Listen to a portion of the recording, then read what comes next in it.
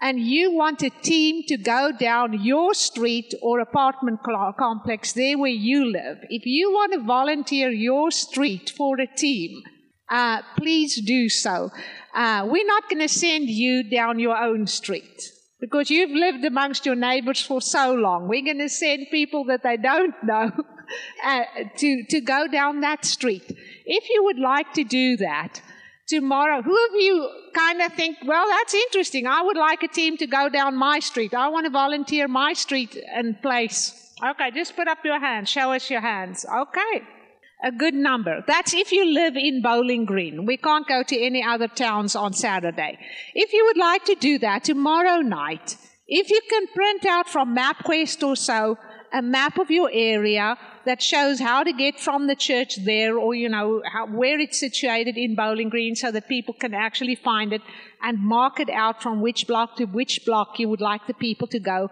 Write your name on that printout and just hand it to us or to John and Jennifer or at the table or whatever. Just give it to us so that we can kind of plan ahead for Saturday, and we will incorporate those streets into the outreach on Saturday. Okay, now we're coming to what this thing is going to look like, what Jesus commanded us. We see that we need to go and preach the gospel. How are we going to do this?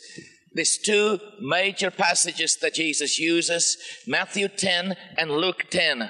And the best example of that really is in Acts 10. So I always tell people it's Matthew 10, Luke 10, Acts 10. So that's easy to remember. Okay? But we're going to go on page, is it 6? On page 6, we're going to go to Luke 10. And I want Elena just to read this, the passage there, and then we're going to look at what this looks like. Okay, we're going to concentrate on Luke 10. We kind of put it parallel to Matthew 10 because many of the things overlap, but, for the purpose of time, we're just going to look at Luke 10. Luke 10, verse 1. Now after these things, the Lord also appointed 70 others and sent them 2 by 2 ahead of him into every city and place where he was about to come. Now, okay, he's sending them out to cities and villages. Do you think when he then said to them at the end, go into all the world and starting in Jerusalem and Samaria and whatever, do you think that this pattern and the instructions that he had first given them to go to different cities would still have been in them and the practice that they had? Okay. Then he said to them, the harvest is indeed plentiful, but the laborers are few. Pray therefore to the Lord of the harvest that he may send out laborers into his harvest. Go your ways. Behold, I send you out as lambs among wolves. Carry no purse, no wallet, nor sandals. Greet no one on the way. Into whatever house you enter, first say, peace be to this house. If a man of peace is there, your peace will rest on him. But if not, it will return to you. Remain in that same house, eating and drinking the things they give, for the laborer is worthy of his wages. Don't go from house to house. Into whatever city you enter, and they receive you, eat the things that are set before you. Heal the sick who are therein, and tell them, the kingdom of God has come near you. But into whatever city you enter, and they don't receive you, this is on page 7, the second column, go into its streets and say, even the dust from your city that clings to us we wipe off against you. Nevertheless, know this, that the kingdom of God has come near you. Whoever listens to you, I'm skipping on to verse 16, whoever listens to you listens to me, and whoever rejects you rejects me. Whoever rejects me rejects him who sent me. And on page 8, verse 17, the 70 returned with joy, saying, Lord, even the demons are subject to us in your name. He said to them, I saw Satan having fallen like lightning from heaven. Behold, I give you authority to tread on serpents and scorpions, and over all the power of the enemy. Nothing will in any way hurt you.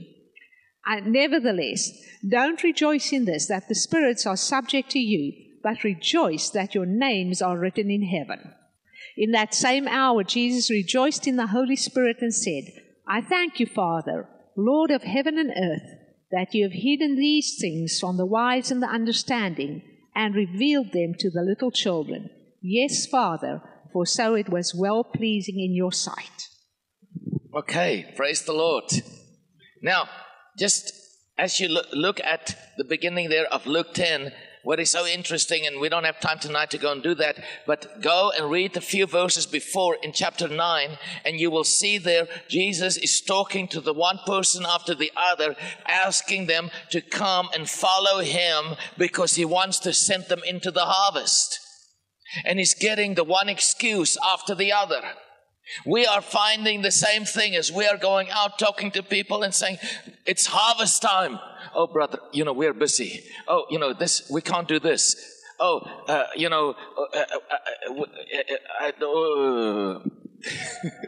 hello? It's like people have all kinds of excuses, the same way that they did with Jesus. But then it says 72 others. Those are the ones that actually said yes. I want to ask you, how many of you tonight are those that say yes? I can't hear you. Okay. So he said he's sending them again, apostello, right? He's sending them out 2 by 2, and we prefer to do 3 just for this reason that it is better, although sometimes it goes in 2s also, but it just works well in terms of not looking like the Jehovah's Witnesses and the Mormons and whatever. And then also, if you have 2 girls or 2 guys, it's sometimes difficult, so we take 2 guys and a girl or 2 girls and a guy. It just works well that way. But they go in teams. This is team ministry. Okay? This is good. So he sends them out, and then he told them, and we will at the end just do this again. He told them to ask the Lord of the harvest to send laborers. How many of you remember from last night? Where are these laborers? In the harvest. Are they saved yet? No. So we must go and ask the Father to send into our path. And that word send there is not the word apostello. It's the word ekbalo, which means the same thing, to cast out demons. It's that kind of violent thing almost that the Father needs to just throw into our path as we are in the harvest. These people that are going to be laborers. Okay? Then he says to them again, I am sending you, I am apostelloing you, as wolves amongst lambs. Lambs amongst wolves. Wolves amongst lambs. Anyway, we don't want those. So why does he say lambs among wolves? Innocence, somebody said. Gentle spirits. It's that dependency. You see, the kingdom of heaven works from a place of weakness. Hello? We work in our society from a place of strength. In fact, in a lot of the church, we rather honor strength and success than weakness. And we model to people success and strength rather than weakness. And we have this idea that if you are very successful and full of strength and human ability, that you're actually being blessed by God. But He's looking for weak vessels where it is His glory and power that is getting the job done through them. It's that utter dependency on Him. So, if you are like an athlete or a jock or whatever, or, you're an eloquent speaker or you're this or that, and you think of it, man, I can go and do this stuff. God's going to knock you down. So that you come to a place of weakness and humility. What we have found as we have been doing this, we did this for 6 months in Mount Pleasant, it was some of the weakest vessels that were the most effective in the harvest. The people you least expected became the boldest and the most fiery in the harvest. So, all right. So then he says, there, Lena can talk about that, where they say no post or whatever. Again, I mean, this is the way Jesus sends them out. Let me just get the verse here. Okay. He says, "Go your ways. Behold, I send you as lambs among wolves. Carry no purse, no wallet, no sandals. Greet no one on the way." And then I always say, this is why we know it can't work in America. Because we can't take our purses with us. So we love our purses. But, just again, think about it. No purse, no wallet, no extra provision or whatever. The inset cost for evangelism, Jesus' way, was zero or very minimal, sending them out that way. Maybe that's an adjustment that we need to make. And then he also says, greet no one on the way. Why? Wow, yes. Don't get distracted. They needed to reach that town and that village for a specific purpose to do it there. Have you ever found sometimes you get this great idea, maybe it's just an idea, or maybe it's something that the Lord actually gave you, and it's so alive in your heart that you want to do this, and you start talking about it, and you're just babbling about it and telling everyone about it, and in the end you bleed the whole thing off and you don't actually do it, you were just talking about it. Sometimes it's good to keep that motivation bottled up in the inside and actually to carry it with you and to discharge it at the right time and in the right place, and something will actually happen instead of just enthusiastically babbling about it everywhere you go. So, okay. Then he says, into whatever house you enter, first say, peace be to this house. So again, they're not just looking for a stray individual on the road. They're looking for a house that they need to enter. It says, first say, peace be to this house. If a man of peace is there, your peace will rest on him. But if not, it will return to you. Okay. So what is this man of peace? Who is a man of peace? She says, is that Sebok? Well, you know all about this already. You're not allowed to say this. You've been in the training before. So she says, it's somebody that is unsaved but is welcoming you into their home. They're welcoming the message. So some of you said, Jesus. This is Jesus sending them. How can he be the man of peace? Hello? Do you understand? As you read the scripture, you got to start to put yourself there. There's so many, I almost want to say, cliche things and sayings that have been handed down to us that we don't even think sometimes. And so it's important that you really start to say, Lord, I want to live myself into these situations and start to see what is Jesus doing and trying to teach us. Some people think we are the man of peace. Now, yes, you need to be full of peace. You need to be a carrier of peace. But he is looking for people who is unsaved, but receives you. Now, it says there, don't go house to house. So some people say, why do you go door to door? What he is saying is, when they would enter a town and they found a house that welcomes them, that's where they need to minister from. So when we came into the Toledo area, we went and stayed with John and Jennifer Neiman, and we've been staying there ever since. Bless them. I mean, they have been just such a blessing to us. Let's just give them a hand. Yes. Hallelujah. But we have gone to many houses and ministered in many houses. And when you go to the book of Acts, you see they went from house to house. So he is not meaning you should not go from house to house. The reason why even though I believe there's many elements in treasure hunts that are very good, the reason I don't like treasure hunts is because it's random. But when you do door to door, you have the address of where the people live.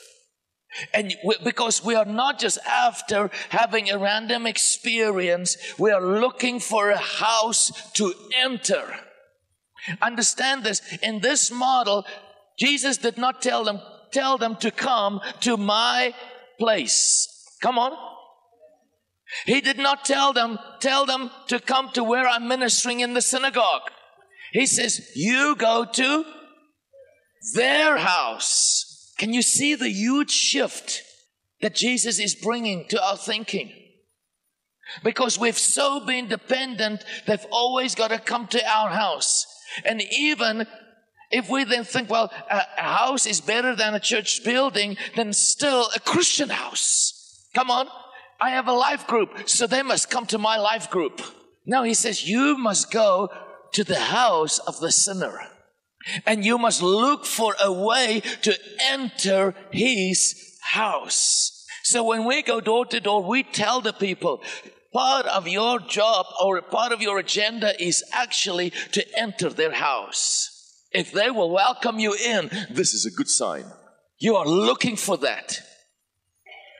This is so important. It's the man, you want to enter their house. The reason why we go door to door is we're looking for the man of peace. Now you will lead a number of people to the Lord that are not necessarily that one that opens their door, but you continue to minister to everyone on that street until you find the one that gives you entrance. Because that's where you want to set up the kingdom. And he says, there they must preach the kingdom and heal the sick. Now let me ask you this.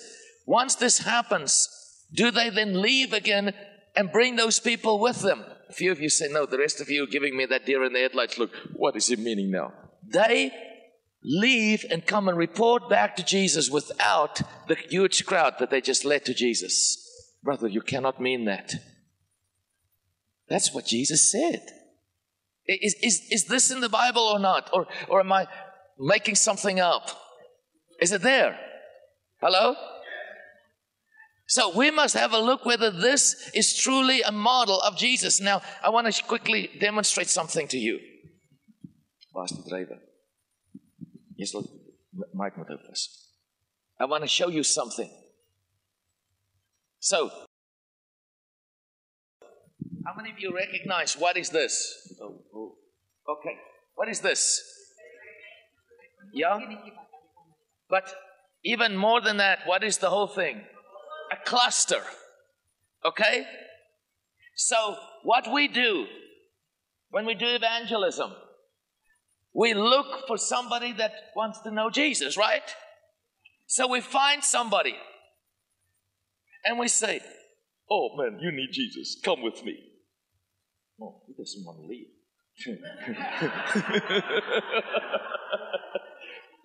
So we pluck him from the cluster and we take him to the Christian fruit salad at the church. Okay? And now, this is a really radical Holy Ghost church where, man, they lay hands on people often. They soak in the Spirit. They prophesy. They have visions and dreams. I mean, they are just having an awesome time. And this guy is getting so, just messed up in the Spirit. He becomes a smoothie.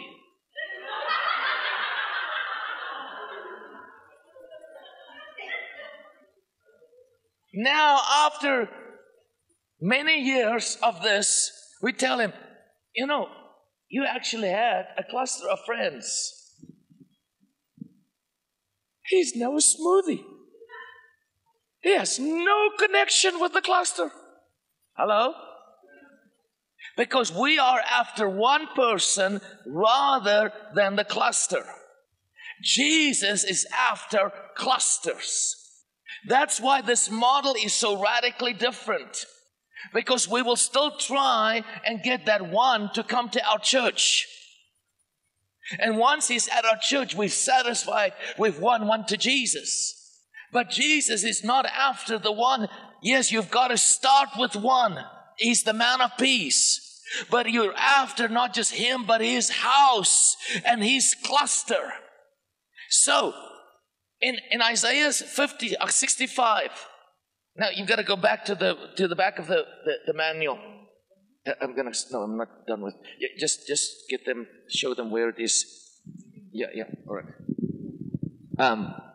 Where we talk about new wineskins. Isaiah 65. Now, So Jesus, how many of you remember last night Lena read to you out of Luke 5 from verse 27, the story of Matthew, right? So can you see here, Matthew is a man of peace. Jesus finds him and he says to him, come follow me. And Matthew is so excited about Jesus that he takes Jesus. Matthew and Levi is the same guy, by the way. If some of you reading about Levi, then you say, he's talking about Matthew. It's the same guy. Okay? So he takes Matthew takes Jesus to his own house, to Matthew's house. And he gets his cluster of sinners to come to his house. Can you see this? And in that environment of this new cluster, the Pharisees are upset that Jesus is not bringing this cluster to the synagogue. That he mixes with them there and that they don't come to the synagogue and become religious. Come on. And it's in that environment that Jesus says, I didn't come for the righteous, but for the unrighteous. It's not the healthy that needs the doctor, but the sick. See what this means? I desire mercy, not sacrifice. We will give God a lot of sacrifices instead of going into the harvest. Okay? And there's a lot of ministry that distracts from the harvest. And as you're hearing this, you have to evaluate everything you do as a church body, as leaders, and as individuals in terms of ministry, and see whether you are apostolically harvest-minded and what distracts from the harvest. Okay? Then he says, new wine must be poured into new wineskins. And he says, if you don't pour it into new wine, if you pour new wine into an old wineskin, the wineskin tears and the wine runs out. The reason is this. A wineskin, I'm going to just put this down just for a minute. I'll pick it up in a moment again. My hands are getting tired. So, a new wineskin is a leather bag. It's a skin of an animal that they work, and it's soft and supple, and they make it into a leather bag with a hole at the top that they can close and put a lid in or whatever, and they pour new wine. Now, new wine is grapes that is put into a wine press, freshly harvested, put into a wine press and pressed, and that fresh grape juice is poured into this wineskin, and then it starts to ferment on the inside there. That is what Jesus is talking about. So, when Jesus is using this analogy, understand this. As Jesus, throughout the New Testament, he uses things that he's not just basing from the culture, but also backed up by the prophetic word of the Old Testament. Are you with me? Even though those are not quoted. So when he starts talking about new wine is spoken of many times in the historic in the prophetic writings.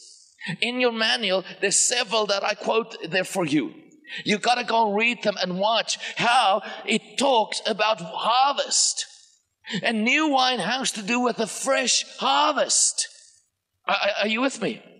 It's a fresh harvest that is put into a new wineskin, not an old wineskin.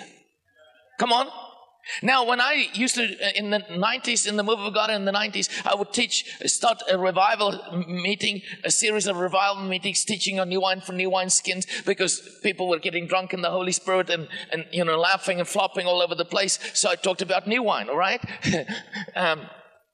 So some of you can understand why I'm saying that. Wine makes drunk, all right? Spiritually, all right? So anyway, so I talked about that, and then I would say we can renew the wineskin. But Jesus did not say renew the old wineskin.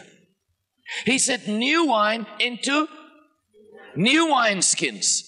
So This is very important that you see this, that it has to do with harvest, and I don't have time to go into that, but he talks that even in Joel about the outpouring of the Spirit leading to harvest and new wine, the latter rain. We are in the time of the fullness of the latter and the former rain together for harvest. Okay, now, coming back to this, then in Isaiah 65, and I don't know which verse it is, just see there in your manual. Is it 8? 65 verse 8. He talks about if there is still juice in the cluster. That juice there, again, is the word new wine in the Hebrew. All right? And so he says, if there is still juice in the cluster, do not destroy it. Okay? So how is grapes harvested? In clusters. Now I know you have different kind of harvest. We live at the moment in California, and if you drive up and down the Central Valley, there's many vineyards there, and they harvest grapes in clusters. So Jesus in Matthew 21 from verse 33 has the parable of the tenants. Have any of you read that before? Where it says he made a vineyard, he planted a vineyard, put a watchtower, a wall around it, a wine press and everything, and then he lent it out to tenants. And then he says he apostellos, his servants, at the time of the harvest to bring him his fruits. Come on. What is he talking about? Clusters of grapes. Because that's what you get in a vineyard. Are you still with me? So he said they must reap clusters of grapes. So when we just pluck one from the cluster, we actually destroy the cluster. And we leave the cluster to rot on the vine, instead of going for the whole cluster. Hello? Are you getting this? Now, the man of peace is part of this cluster. This is his cluster. So instead of plucking him from the cluster, we want to reach his whole cluster through him. Okay, so that's the cluster of grapes. Remember this concept of the cluster. So in Matthew, you see this with Matthew's house. Jesus finds a cluster there.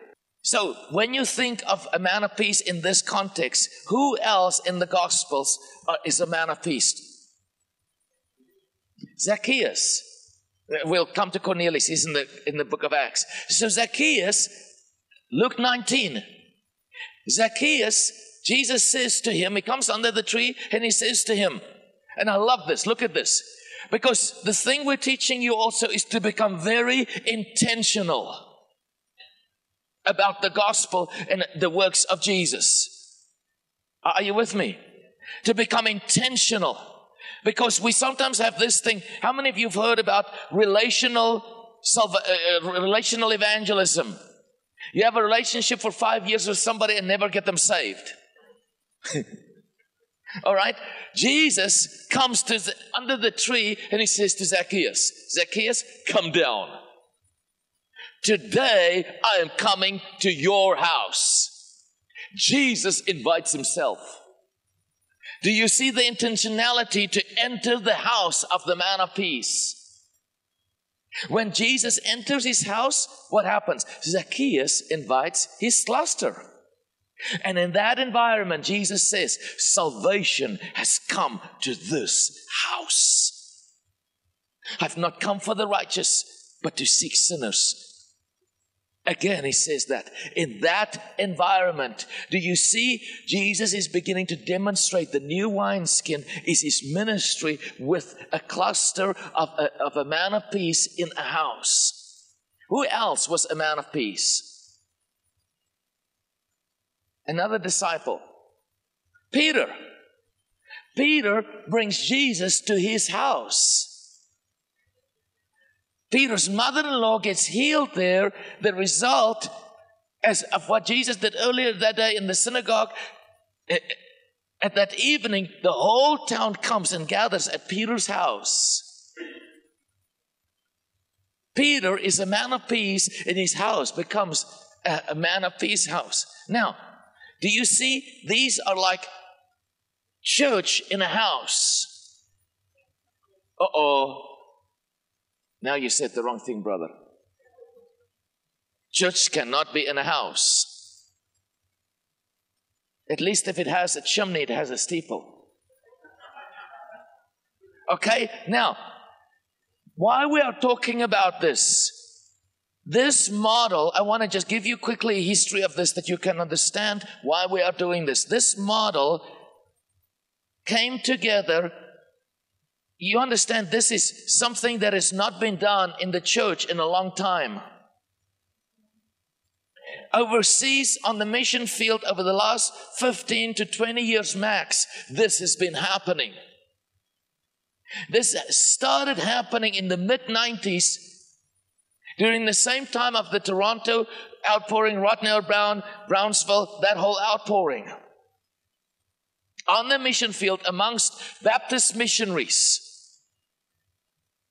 This started happening. So they would train pastors at a Bible school.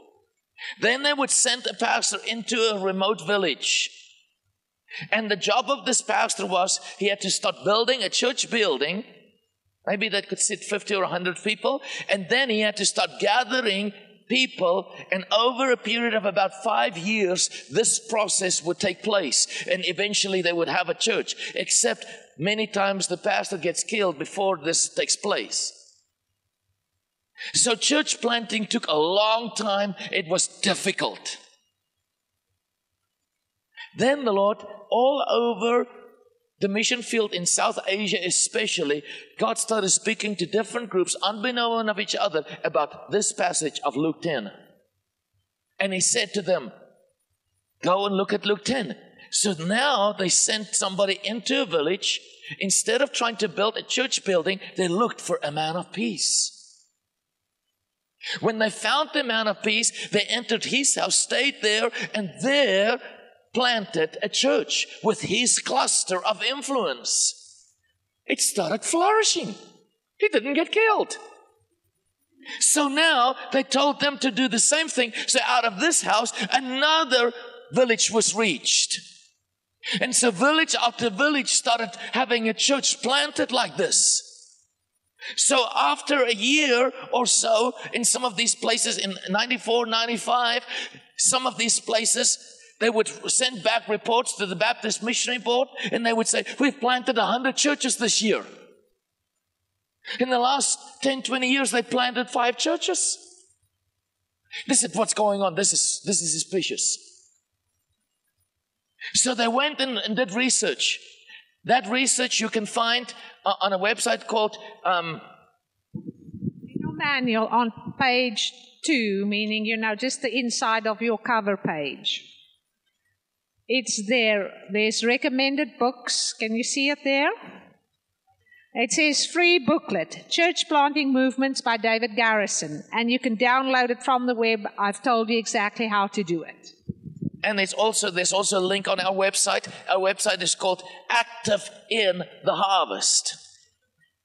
And so you can also go and look there.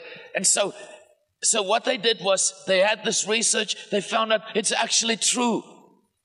There are places in India right now, 15 years later, where when this started happening, there was no representation of the Lord Jesus, where there is now 50,000, in other areas 100,000 of these churches. Wow!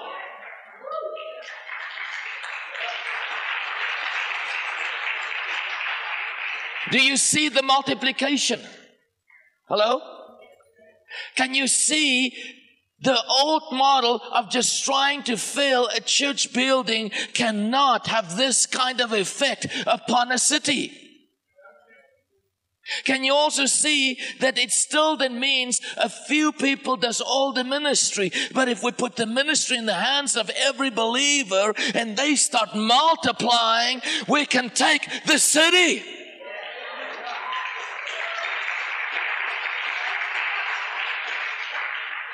That is the model. Now, they call these house churches. So, for many of you, when you hear the word house church, you think of a group of disgruntled believers that are mad at the church. Is that true or not? We want nothing to do with that. They have the mentality, us for and no more. So I call it, honey, we shrunk the church. Because they have the same problems in the small house as in the big house. And they have the same disease of not reproducing. So the Lord gave us this term. We call these harvest houses. Okay? Because it's about the harvest. We are looking for unsaved souls, sinners that will come to Jesus. That cluster of unsaved people that are gathered into a home and get saved. And there we establish the kingdom. And they become the new laborers in the harvest that will go and multiply others. So can you see that Zacchaeus' house is a harvest house? Can you see that Matthew's house is a harvest house? That Peter's house is a harvest house? Now there's a lady that I want to tell you about. Can any of you think of a lady in the Gospels that was a woman of peace? Martha. Where do we read of her? Oh my goodness, you're in your notes. You're reading in the notes. It is in the notes. Sorry? What did she say? Oh, Joe's telling him. He's heard that last time at the training. Yes. All right. It's there in the notes in this section on new wineskins. You will see when I talk about the houses further down. We're going to look at that part now. We've not finished the new wineskin part. We're back at the end of the book again. What? I don't know, 40 something? 48. At the bottom. Okay, you're there. So, do you see there, Martha in Luke 10, the passage that talks about the man of peace, here is a woman of peace in verse 38. And it says, she, welcomed, or she opened her house to Jesus. Luke 10, verse 38. As Jesus and his disciples were on their way, he came to a village where a woman named Martha opened her home to him. She had a sister called Mary who sat at the Lord's feet, listening to what he said.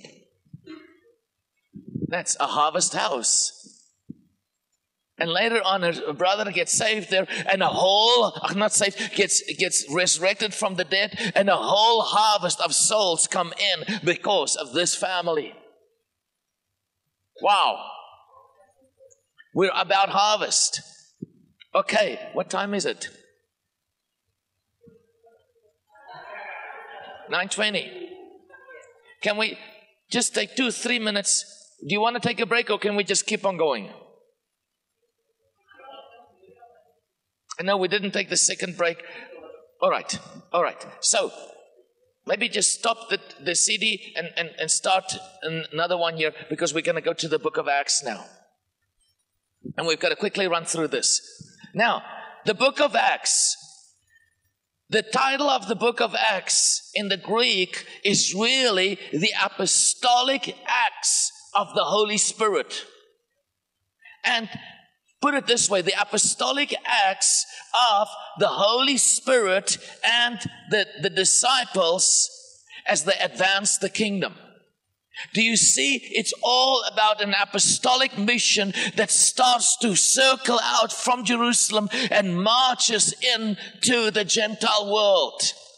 You've got to get this attitude in the book of Acts of, we are going somewhere.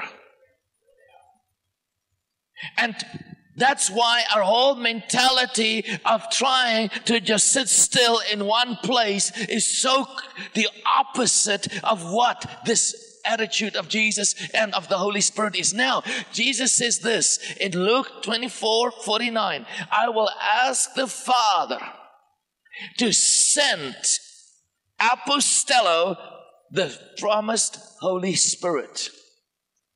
Do you understand that the same mission that Jesus had to win souls is the same mission of the Holy Spirit? Come on.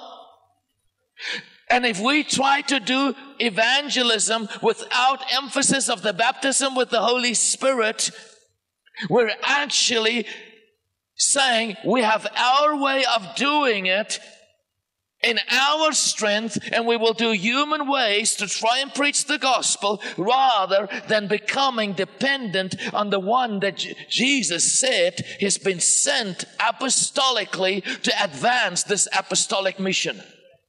This is very serious. I don't know whether some of you understand this. We've got to honor the Holy Spirit. Then also just see this. Jesus, in all of his time, even in those 40 days, still doesn't teach them about church. He demonstrates the planting the church or building the church in his ministry in the Gospels. Do you understand this? But he teaches them over and over and over the advance of the kingdom. Because he understood if they stayed single-minded to that and advanced the kingdom, the church would aggregate behind that machine. But he understood this also, that if he focused them on the establishing of the church, the advance of the kingdom would halt. That is what has happened to us. Do you understand this? That's why we've got to become single-minded about the harvest. It is not that we are neglecting the church. It's that we are becoming the church in action for what she was made to be.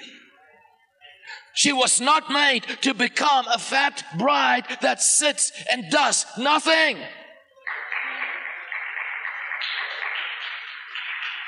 That just eats and eats and eats. Come on. It's time that we slim her down and run into the harvest, because that's where her lover is, Jesus. That's where her husband is. Okay? So, as we march into the gospel, into the book of Acts, you must see this attitude. And so the Holy Spirit gets poured out. Now it says 3,000 come to the Lord. So where do they put these people? They don't have a huge church building. They start gathering from house to house. And there's only 12 apostles and 120 other believers, leaders. But 3,000 got saved. So now they are dispersing all of these people amongst all of them. And they are beginning to multiply in these houses from house to house. This starts happening in Jerusalem. In the houses. They're finding another harvest house, another harvest house, another harvest house. When it says the Lord added to their number daily, it is not that another person came to the church service on Sunday morning. It meant that these believers were winning the lost in the harvest amongst the houses as they went from house to house. Do you get this? So that's because we have this idea. When we see this passage, we say, Lord, add to our numbers, send people to our church. We have prayer meetings where we pray to the north, the south, the east, the west, and we call them in. Come on. Then we go on prayer walks. I want to ask you, how many lampposts got saved?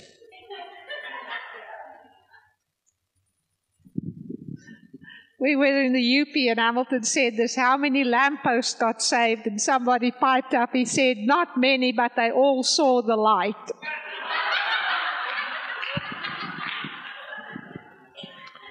You see, we think that if we at prayer walked, we'd already evangelized.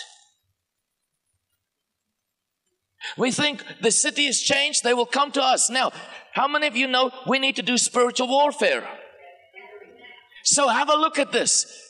I know we're going into the book of Acts, but I need to just show you this. When the 72 returns, it says, they say, the demons submit to us. I mean, the first thing that they were excited about is demons submitting to them. They had such a confrontation with darkness that the demons ran. Ordinary, simple people scared the devil. Wow! Jesus says, I saw Satan fall like lightning. When did that happen? Hello? When did that happen? What is he talking about? All right, you're not getting it, so let me show you. When they preached the kingdom and healed the sick in the house of the man of peace, the principalities and powers in that region came down. Preaching the gospel is the most powerful form of spiritual warfare. That's how you tear the principalities down. That's where the war is. On the doorstep, when you face the darkness in that house and you speak the light of Jesus into that house and you speak the peace of God and you speak the kingdom of heaven to invade that house, that's the confrontation of darkness. That's when darkness are pulled down. That's when the principalities come down. So you can do prayer walks until your legs are tired and you prayed till you're blue in the face. If you don't stop preaching the gospel and getting people saved, the city does not change. Okay, so now we're into the Gospels. So where do we find the man of peace? Who can mention a few men of peace and women of peace in the book of Acts? Sorry? Cornelius is the most obvious one. So you talk about him for a little bit. Yeah, okay. Okay, Cornelius. This is really an interesting example. An angel appeared to Cornelius and tells him that his gifts to the poor and his prayers have come up as a memorial offering before the Lord. And therefore the instruction to Cornelius is to send to Joppa men to go and find Peter there and to bring him back to Cornelius' house. Now, Joppa was 3 days away from Cornelius, from Caesarea, where Cornelius was. Now, Cornelius would have done anything that angel had told him to do, because he actually saw the angel. Why do you think is the instruction of the angel that he should bring Peter there, but not he himself walk to Joppa? Keep him in the cluster. That's right. Somebody said, keep him in the cluster. Yes, because by the time Peter arrives there at his house, it says there when Peter entered his house, there was a large group of people waiting. And again, Cornelius, he would have walked the 3 days. He would have done anything. But that large group of people, they didn't see the angel firsthand. And it was 3 days away. They would not have done it. And in the same way, you might find that one person who's part of the cluster, he is motivated enough maybe to come to your church. But his biker friends, drinking buddies, students, or whatever, they want to sleep in on a Sunday morning. They're not going to be that motivated to get up and to come to church. But if you keep him in his house and in his cluster, that's where those sinner friends of his naturally come and go through that house. That's why you want to reach the cluster. This is so important. And so when Peter enters his house, now before Peter goes there, he has a trance experience, right? That sheet that comes down. Okay? Do you know why? He had to break through the barrier that was between the Jews and the Gentiles. There was this huge wall of separation. Do you understand there is between us and the church and the lost in America, there is a huge wall of separation. Come on. And it is keeping us out. We will find all kinds of reasons why it's not good to go there. And it's far more comfortable to stay here than to go. It is uncomfortable to get up on a Saturday morning and to go door to door is not comfortable. Some of you are freaked out even at the idea. You are scared you're going to get rejected, and you will. But you will find many open doors. So, you see, he had to overcome this. He has the supernatural experience. Do you understand? We've got to push through this wall. I challenge you tonight. Let the Holy Spirit awaken something in you that you become a bulldozer to bulldoze this wall down between us and the lost, and that we will get the church mobilized into the harvest.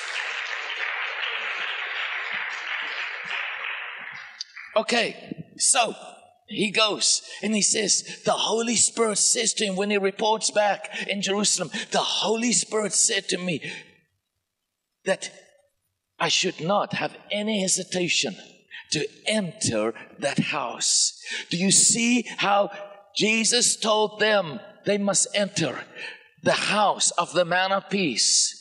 The Holy Spirit comes. He's just like Jesus. He has the same mission to win souls for eternity. Same mission, same mandate, same mode of operation. He says, you must not hesitate to enter the house.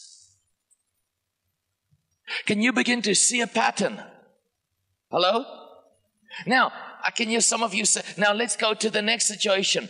The next one is in Philippi. It's in your notes there. Are you there? From Cornelius? The next one would be Philippi, if I'm right. So, in Philippi, before you look at your notes, how many men or women of peace do we read of in Philippi? Hello? Okay, you've got it, both. The jailer and Lydia. She says to them, if I am a believer in your sight, come to my house. She invites them to her house, and a church is planted in her house. When Paul and Silas are having jailhouse rock, and the jail got rocked and they get shaken free, and the jailer wants to kill himself, they explain the gospel to him. He and his whole household. You must understand, they're going for households. And in a household, it worked this way. A household had, husband and wife, children. There could have been other siblings of the husband or wife living in that house, and even an older mother or father or other family. There's often whole clusters of family that would in these, and it's still like that in some of these Asian and Middle Eastern countries today. Plus the servants also. Hello? So do you understand? A whole cluster of people was in a house. And they always went for the whole cluster and got everyone saved. And then baptized in water. All right. So then, I think we skipped one. Is it Pisidian? Yeah, that's not really a man of peace, but in Damascus, an ordinary believer goes to a house. All right, so then the next one is, and you see this, here's an ordinary believer that goes and lays hands in Damascus on Saul, who becomes this powerful man of God. But an ordinary believer gets him baptized with the Holy Spirit. Isn't that awesome? So you don't know what your door-to-door will affect. What that laborer that you are getting saved is going to look like. Wow.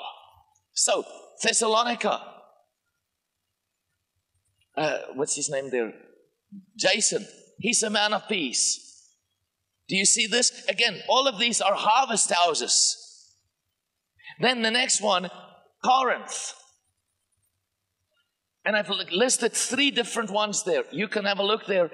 I don't have time tonight to go into all of them. But let me just show you what is happening in many of these cities. Then Corinth you see there. And then we will look at Ephesus in a moment. But let's go to Ephesus, Acts 19, and I want to take that whole situation and explain to you this whole picture now, what this looks like. So, Paul gets into Ephesus, and tomorrow night we will look at that first part where he finds these believers that are not baptized with the Holy Spirit. He gets them baptized with the Holy Spirit, speaking in tongues, and he baptizes them in water. Then he goes into the synagogue. Now, there are many people that teach this, that the church building is the synagogue. Have any of you heard that before? I want to say this to you. If that is so, then either what lives in the synagogue is living in the church building, or we should not look at the church building in the same way. There's a reason I'm saying this. Earlier in your notes, you will see, and I don't have time tonight to go into it, but there's a whole section on the synagogue. I want you to go and look at it. And I've entitled the subject there, Trouble in the Synagogue. And that's literally, if you go and study the synagogues out, you will see the trouble lived in the synagogue. First, in the ministry of Jesus, Jesus was not treated good in the synagogue. They threw him out several times out of the synagogue. They were upset with him. They were always angry with him. They didn't want him to heal the sick in the synagogue. He always had trouble in the synagogue. The spirit of the Pharisees, that institutional spirit of the Pharisees, that Antichrist spirit, that attacked the ministry of Jesus. He was constantly at war with that spirit, and it's that spirit that eventually kills him. That same spirit, when Stephen goes to speak in the synagogue, gets him killed. That same spirit enters Saul, and Saul becomes the terrorist to attack the church, and he wants to destroy the church by going from house to house. Okay? And then he gets delivered from that spirit, but then that spirit starts to follow him from synagogue to synagogue. Jesus said, you cannot pour new wine into an old wineskin. You see, we read things in the Gospels and we don't translate them to the book of Acts. Jesus says you cannot pour new wine into an old wineskin. Here, Saul goes every place. He goes into the synagogue, the old wineskin. The new wine of the new souls gets bubbly inside there. They upset the old order. What happens? The wineskin tears. Every time. And they get thrown out. And what is so powerful, once they get thrown out, the revival takes off in that city. What does that look like today? I'm not going to go there. You have to figure that out, and let us not discuss that now.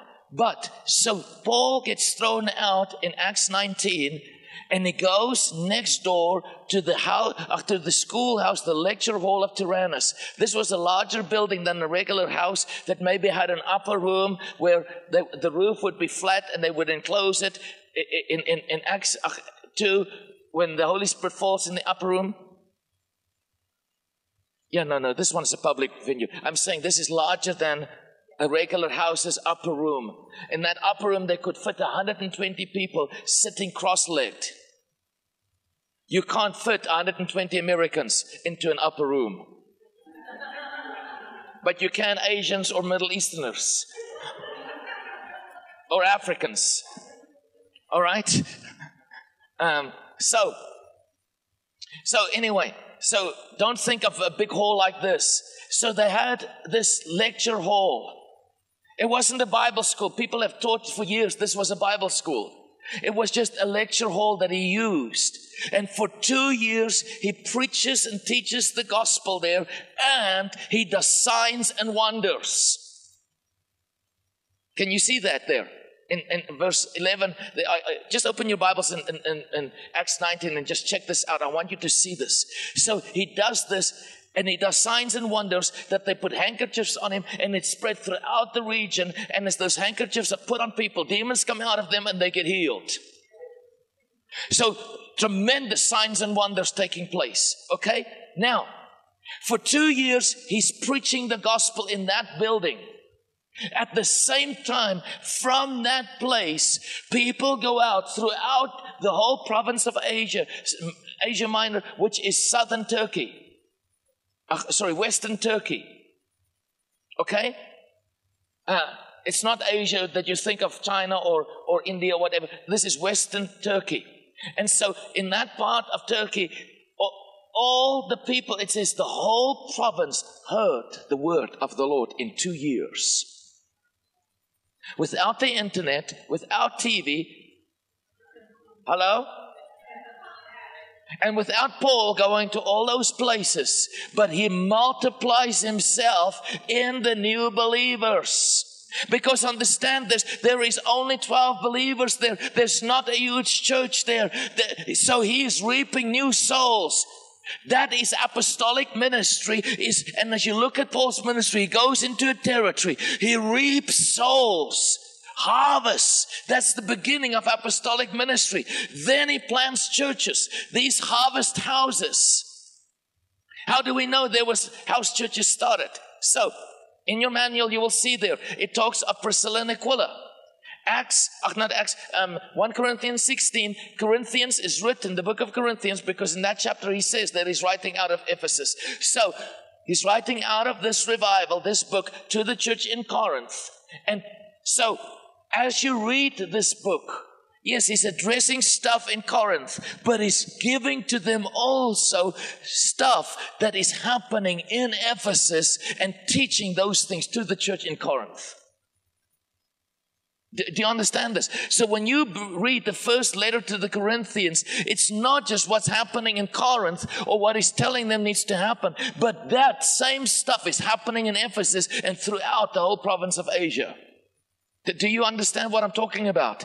So, he says this thing, that the church, Priscilla and Aquila, and the church that meets in their home greets you. Harvest house. A church in a house. Can you see this? Do you understand? Paul is having this public meeting, but there's house churches being planted in the city of Ephesus. Not just Ephesus. You see there, I show you there, Laodicea, Colossae, and many other churches. The churches in the book of Revelations, all of those churches come out of this. Smyrna, all of those, Philadelphia, you can go and read that and see that. So there is a church planting movement coming out of this. Paul says in Acts 20:20, I taught you both publicly and from house to house. Now I want to say this, and leaders hear me. For too long in the body of Christ in America, as men and women of God, we have hidden in our church buildings and in our offices. It is time that we as men and women of God come out of the secret hiding place. And that we go amongst the people. And that we stop being so superior. And that we have to have bodyguards and all kinds of stuff and be treated like rock stars. Come on. I know Pastor Scott is not like that, and the pastors that are here are not like that, but you understand that mentality is in our church in America. It's time that stops, and that we as leaders get amongst the sinners. That we show the church how we go amongst the sinners. When we go door to door, I and Elena, we go walk with the people. When Pastor Scott and I went out 3 weeks ago, door to door, he said this is a level playing field. Because when you stand in front of that door, they don't know you're a preacher. And they could give a rip. They don't give you no honor. And we don't operate like that to them. We don't tell them, I'm a man of God, I'm a pastor, you've got to address me that way. No, we do exactly the same as every ordinary believer are doing. A level playing field. But we've got to be in the harvest amongst the lost. Paul all the time did that. He followed the example of his master, Jesus. It's time that we begin to look like Jesus instead of Hollywood image.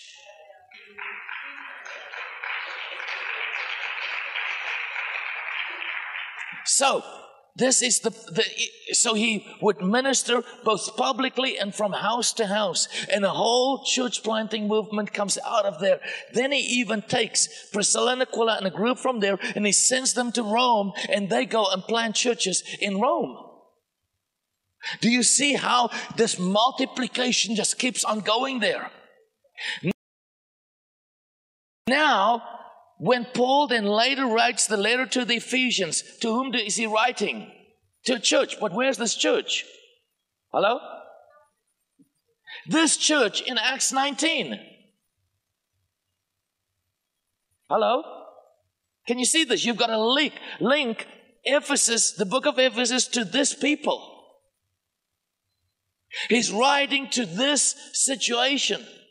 Now, what is interesting also, when you read Revelations, where those churches are listed, none of them are listed as daughter churches of the mother church, Ephesus.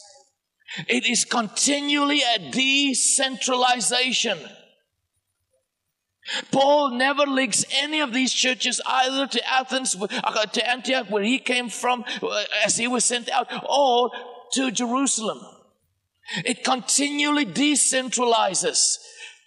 But, so, he's writing to the church in Ephesus, and he talks about Jesus being the head, and every ligament, every part of the body doing its work. Can you see he's reflecting back on what he saw and experienced in Ephesus as he planted the church, and this multiplication happened, and the church arose and started to function throughout that region. And this is what he's reflecting on as he's writing the book of Ephesians. Can you see this? How the different parts are doing their job, with Jesus being the head. Then, when he then says to Timothy, in 2 Timothy 2 verse 2, and look in your notes there, you'll see that passage there. He says to them, to Timothy, what you have received from me, entrust to reliable men who can teach others. So, let me ask you, how many levels do you see there? 2 Timothy 2 verse 2. What page is that on? 51. Somebody said 4. So who are those 4? Hello? Paul, Timothy? Right. So, Paul, Timothy, reliable men, others. Can you see that? So, do you see that he is telling Timothy that the multiplication that Timothy experienced with him while he was part of Paul's apostolic team there in Ephesus, that Timothy must continue that process of multiplication and not stagnate? When you now read the letters to Timothy, you see in them over and over, he talks about being a witness. Stir up the fire in you that you can go and be a witness. Do the work of an evangelist. Get the word out.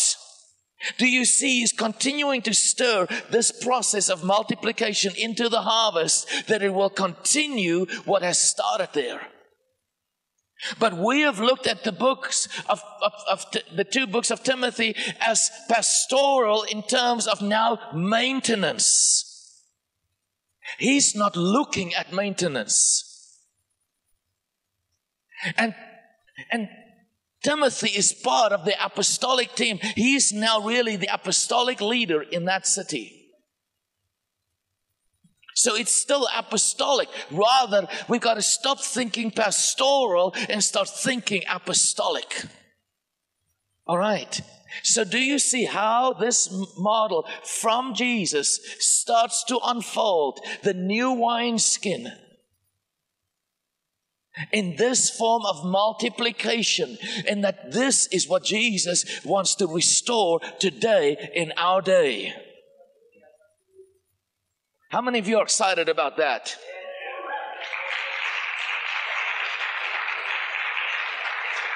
How many of you believe that it can be done? How many of you want to give yourself to see it happen?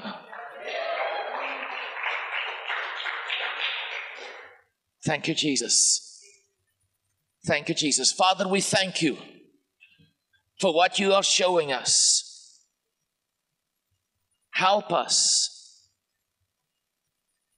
to shift and change and turn around and march into the harvest. Lord, there is this wall between us and the lost. And tonight we want to pray that you will help us to break through this wall. In the name of Jesus. Thank you, Jesus. Thank you, Jesus. Thank you, Jesus. Now, I want to do something, but I want to say this. If you need to leave, then the teaching part is over. You're welcome to go. But we want to just quickly minister to some people. So if you need to go, then you're welcome to go. But if you can stay, then just stand up for a minute on your feet. I want to do something. How many of you have noticed all through, as we looked at these commissionings, there's something that came out over and over, is that they had to deal with the demonic. Yet we do not often in the church want to deal with bondages and the demonic and really aggressively go at setting people free. So we're going to just quickly do a corporate prayer, and we're going to release the power of God. And there's some of you tonight here, stuff is just right now going to come off you, and God is going to set you free of some stuff just like that.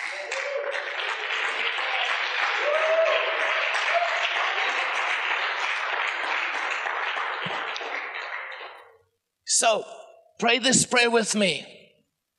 Say, Father, I come to you in the name of Jesus, and I confess to you that I am your child, but I want to bring to you all the sins of my past before I came to know you that still relates to my old sinful nature and that has not been fully dealt with. In the name of Jesus, I want to renounce them in Jesus' name. I want to break with every addiction in the name of Jesus. I want to confess every sexual sin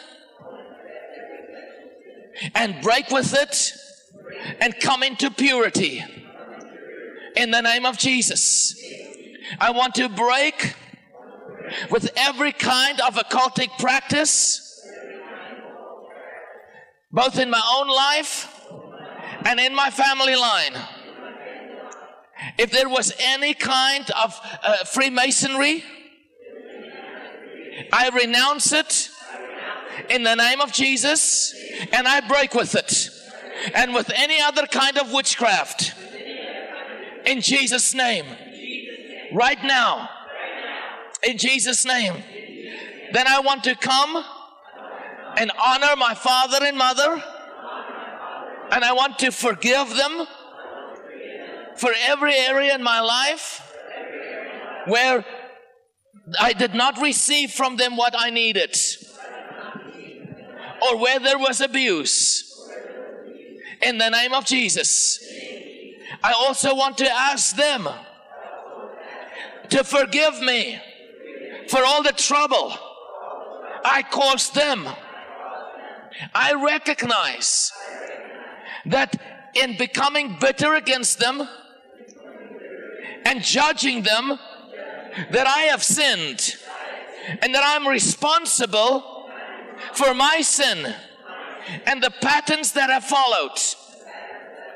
In Jesus' name, I want to forgive every person that has hurt me, that has offended me. And I want to ask you, Father, to forgive me where I have hurt and offended people. In the name of Jesus. And I want to break with any generational curse and every ancestral spirit and every familiar spirit that has come down my bloodline, in the name of Jesus. Thank you, Jesus, that your blood, the blood of Jesus, sets me free and washes me clean.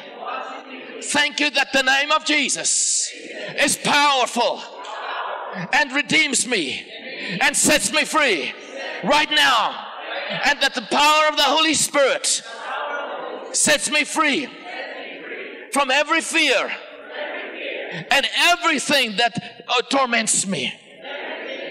And my broken heart is healed by Jesus. I receive now the forgiveness and freedom. And I tell you, Satan, you have no right on me anymore. In Jesus' name. Your purposes are done. In Jesus' name. I am set free. In Jesus' name. Now just raise your hands, open your eyes and look at me, and open your mouth and just breathe out as I rebuke these things. In the name of Jesus, right now, I command every evil spirit, go! In Jesus' name, now! Every spirit of fear, go in Jesus' name. Every spirit of bitterness and unforgiveness, go in Jesus' name. Every torment of the enemy, go in the name of Jesus. Right now. Right now. Every sexual spirit of lust, go. Every sexual perversion, go. Every pornography addiction, go in Jesus' name. Every homosexual and lesbian spirit, go in Jesus' name. Right now. Right now, every addiction, every slavery to addiction, go. Your power is broken. Addiction to pornography, addiction to alcohol, addiction to cigarettes and nicotine, addiction to drugs, addiction to prescription drugs, addiction to music, addiction to games, addiction to work, to being a workaholic. All of this goes in Jesus' name right now. Right now, in Jesus' name. I come against that performance spirit that you are never good enough, that you're always unworthy, that you always have to try and work to please. I break that thing right now. I want you to see the yardstick that you've always measured yourself with and have never been found enough, and that it's always, you always fail, and you always judge others because of it, and they always fail, and you beat yourself with that yardstick. I want you to grab that yardstick in your hand, and I want you to smash it on your knees and say, it is broken. I am free of that thing right now in Jesus' name. No longer a slave. No longer a slave. In the name of Jesus. Right now. Right now. Freedom. Freedom. Freedom. Freedom. We release sonship. We release sonship. Fullness of sonship right now. When the Son, when Jesus sets you free, you are free indeed. Shout for joy.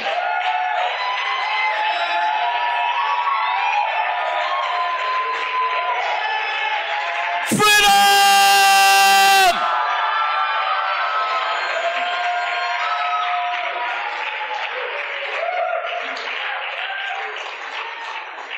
It is this freedom that you have to go and minister to the lost. Wow! Hallelujah! Thank you, Jesus. If you are not baptized with the Holy Spirit with the evidence of speaking in tongues, we will minister that to you. If you need healing, there's people that can minister healing also. And then if there's anyone that needs prayer, we will minister to you. And then if you are not going to be here tomorrow night, then we want to lay hands on you also, because tomorrow night we're going to have a special impartation, laying hands on everybody for this anointing of multiplication in the harvest.